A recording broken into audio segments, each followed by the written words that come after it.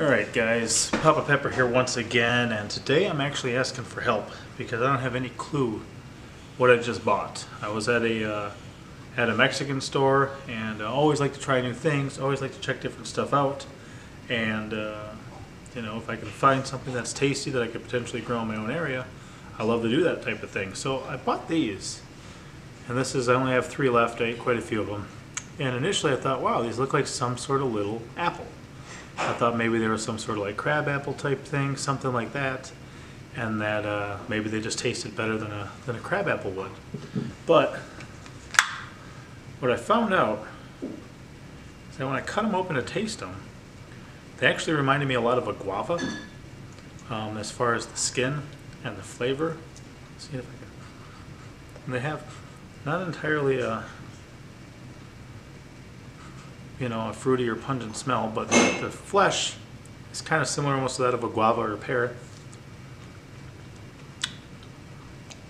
And the flavor is kind of similar to guava something. It's got a slightly citrus almost edge on it, but like I said, it's these tiny little guys that are kind of shaped like a crab apple, but they're kind of from yellow, light green to red and orange.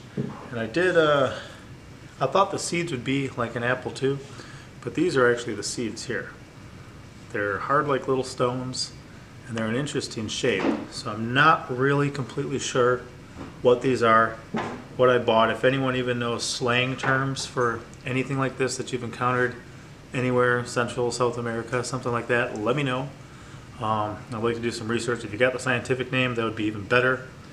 I got a greenhouse now, and with some pruning I can grow certain things in there that I couldn't grow normally in this area.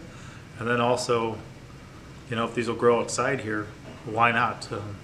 We have soil to be stewards of, so anything we can get a return on our investment for.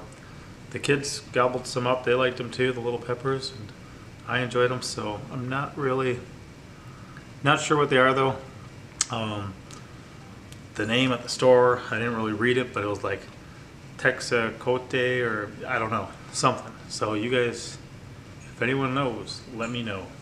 And you know, here's kind of the size just compared to like a key lime. You know, so just, all right, thank you much. Pop out.